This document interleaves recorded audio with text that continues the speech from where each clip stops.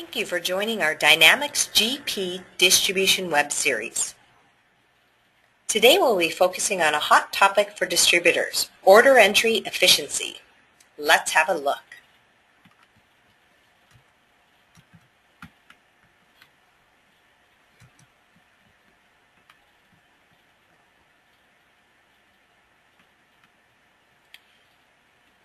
Rapid-fire order entry is always crucial when it comes to distributors. So in Dynamics GP, you can filter and quickly get to the customer where you want to make the order. You can do ad hoc searches through any of the fields that you see here. So I'm going to select Aaron Fitz. Very quickly, can I select Aaron Fitz, and it allows me to see all the information that's relevant for Aaron Fitz. I can see over here his open sales documents.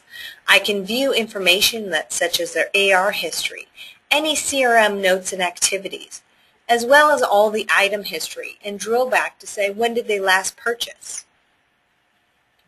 I'm going to go ahead and quickly make an order for this customer here, Aaron. I'm going to add a new item, and I'm going to pull up the edger. He's ordering the Frank Seals edger. I have visibility to see how many are in hand across the organization, what's on back order. I'm going to go ahead and select my item. As I add a new item, again, it allows me to do a quick search through my items. As soon as I start typing in the letter and tab off, it brings me up all the items that are in 3-C. I'm going to go ahead and grab a rack mount kit, and as I'm keying in this information, I can see up at the top right hand corner, I can see my total gross margin that's being calculated as we're going through, also as is the price. At this time, I could process a credit card, I could view the payment, issue or print or email the particular order.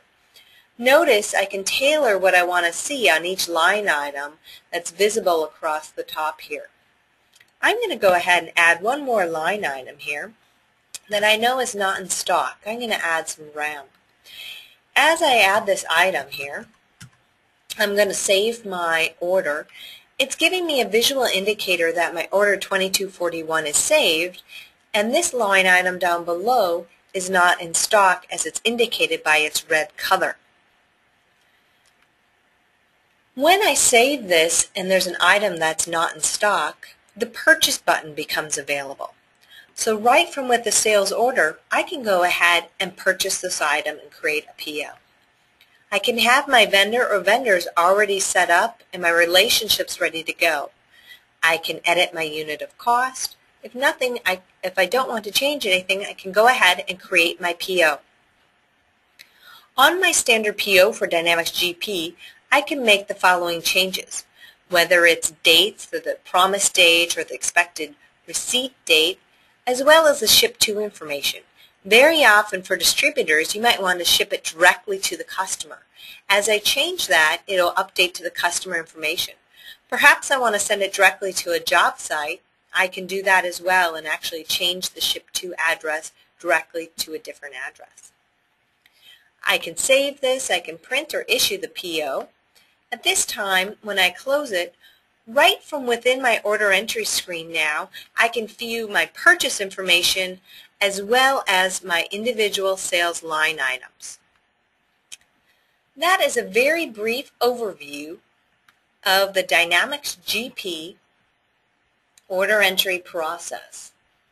Our goal today was just to give you an overall quick insight to how you can rapidly get information, critical information for better decision making for your customer, rapid, quick entry on your order entry process, take an order and create a purchase order, and execute that information all without being logged into your financial system. For more information, please contact the resource group or visit our website. Thank you. Have a great day.